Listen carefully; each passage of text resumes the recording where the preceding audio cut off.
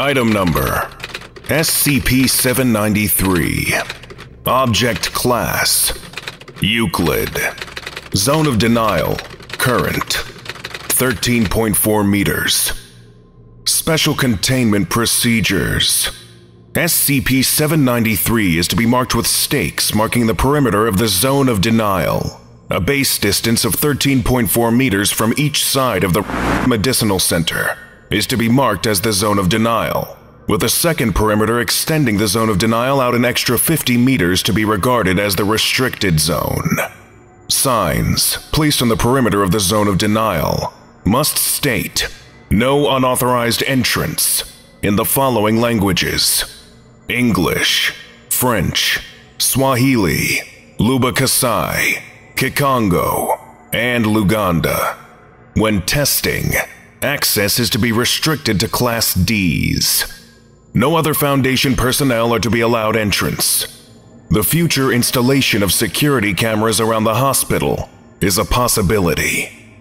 Description: SCP-793 is described as a hyper-reproductive paranormal variation of Human Congo trypanosomiasis, a parasitic protozoa, also known as the African sleeping sickness, inhabiting the abandoned Medicinal Center located in Data Expunged, built by missionaries in 18... SCP-793's first known appearance was documented in 19... The hospital was subsequently relinquished from use years after, due to exponential growth of SCP-793, but it was never demolished, due to superstitions the populace and prominent and tribes held. In the hospital was secured by the Foundation. SCP-793, in its passive form, does not appear to exist unless a suitable human host enters the Zone of Denial, ZOD, which is currently estimated to be 13.4 meters from any point around the hospital. When a human enters the Zone of Denial, the organism will appear spontaneously inside the human's circulatory system.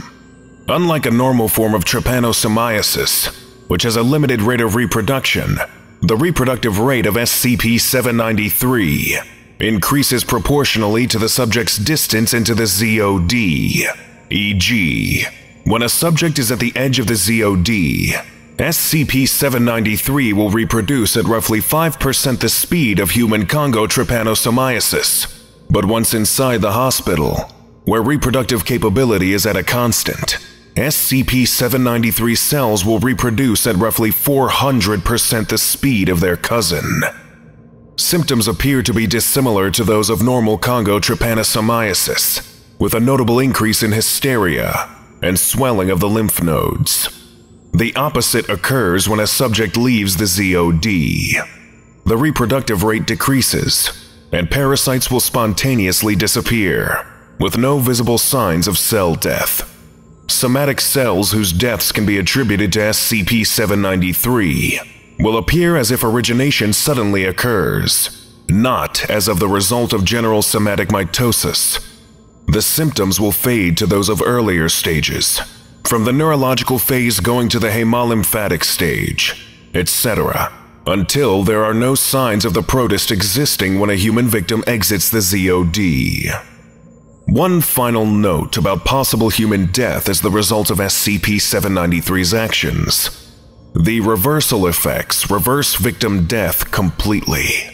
Once the deceased are rescued from the maximum reproductive zone, somatic cells appear immediately, and any remaining instances of SCP-793 disappear. Upon the so-called undeath, individuals often recall extreme pain due to the reconstruction of their body, mostly regarded as something along the lines of thousands of knives piercing their body, and have no recollection of ever entering the Zone of Denial or any knowledge of SCP-793. SCP-793's reversal effects only regard any damage it causes a human. Bodies whose deaths are attributed to other causes, such as normal Human Congo trypanosomiasis, will not be affected. SCP-793 does not appear on anything that is not living human tissue. Appearance of SCP-793 does occur on partial entrance of a human to the zone of denial, and is limited to the fraction of the human that is in the zone of denial. Items brought out of the hospital have no unique effect attached to them.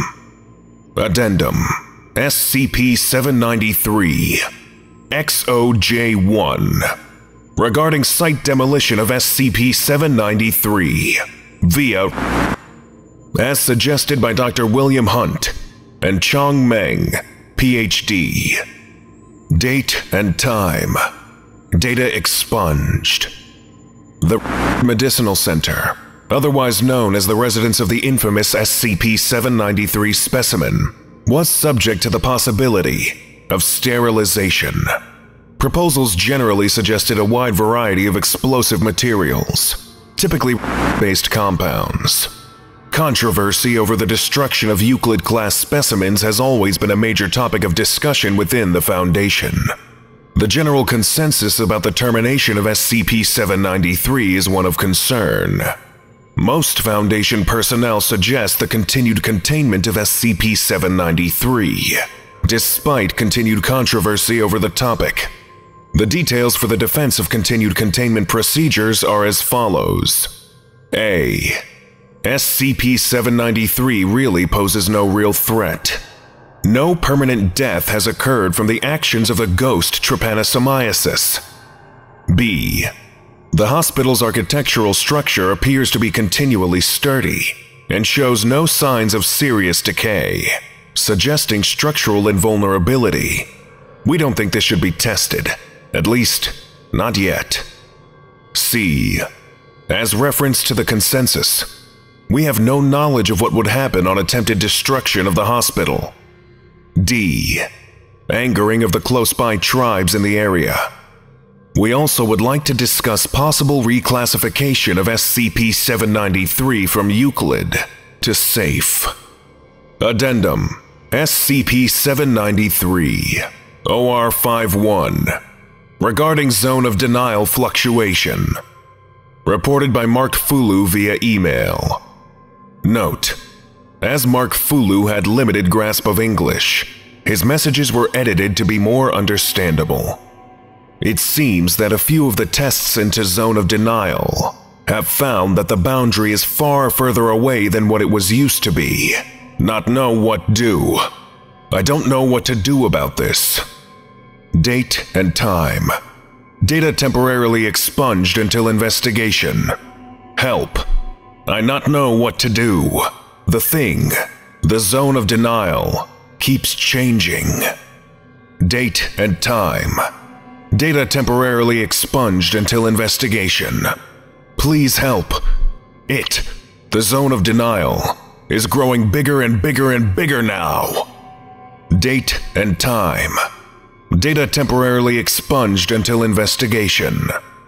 Other similar messages from Mark Fulu and other personnel stationed in the area has brought intrigued investigation by Foundation assets in North America. Confirmation of Zone of Denial distance fluctuation is currently pending. Lesson complete. If you missed the previous orientation, go watch SCP-792, The Body Farm, right now. Or for the complete course, watch this playlist.